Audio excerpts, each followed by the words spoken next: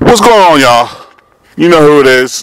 Mr. Warmack, a.k.a. Low Rent, a.k.a. The Ignorant American, a.k.a. The Truth As You Know It, a.k.a. Dirty Business, a.k.a. The Jet Jaguar of YouTube. Alright, everybody. I'm back once again. Thank you for your view.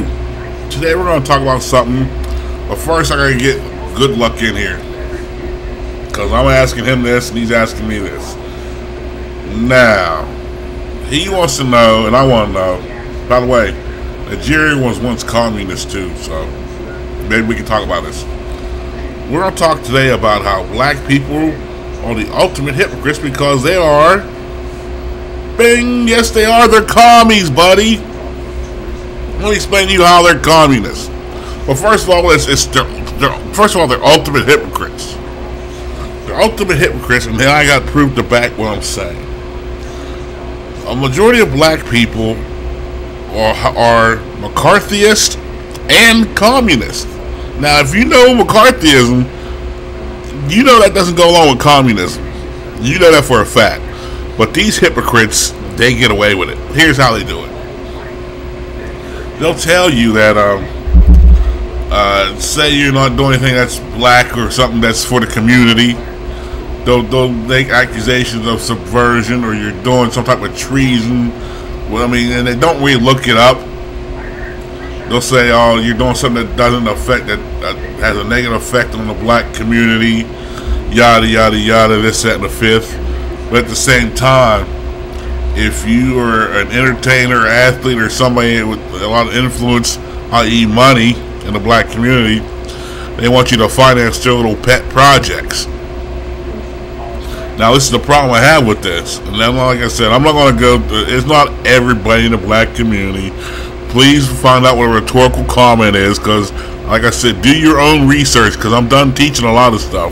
A lot of stuff you should know by now. If you don't, whose fault's that? It's not mine. But yes, I'm saying, if you look up McCarthyism, that was back in the days of 40s and 50s where McCarthy went around, Senator McCarthy went around, and if you were a communist, you were in bad. They were just looking up for, they were hunting commies, and it affected your life and your livelihood, really. And communism, as we know, you got to do everything, and everything benefits the state, everything benefits the quote unquote the people. But black people have found a way to tap into both things that have nothing to do with each other, that are on opposite ends of the spectrum, and use that as a linchpin for the hearts and minds of the people. They use their own version of McCarthyism, where, well, that's not for the, like, I use an example where Jesse Jackson and Dr. Boyce Watkins stopped Tyler creators and Lil Wayne's money. We all know they did. But at the same time, they want to say, well, maybe once you get some money, we can show you how better ways how to disperse your money within the black community. So now you want to be a McCarthyist, but at the same time you're going to be a communist. And this is why the black community is in a limbo. They don't know what they don't know what they want to be with anyway. You want to be a McCarthyist and you want to be a communist. You got to pick one or the other. McCarthyism has nothing to do with communism. In broad daylight, you want to call people out for doing X, Y, Z, and then under the cover of darkness, you've been doing X, Y, Z for a minute now. And this is the thing I can't stand, because they want to tell you what you have to do to benefit the community, but at the same time, they don't mind taking checks from you that'll benefit the community. And all I'm saying is that the black people are the ultimate hypocrites. They're McCarthyists. Look at when Jay-Z had his deal with Roc Nation, when Dre had his deal with Apple, when 50 had his deal.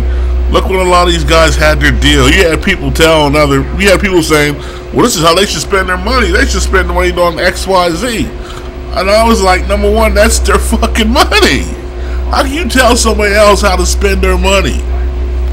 Like, that'd be like me telling you how to spend your money. You're like, and half the people that were telling these dudes how to spend their money, they're not donating anywhere.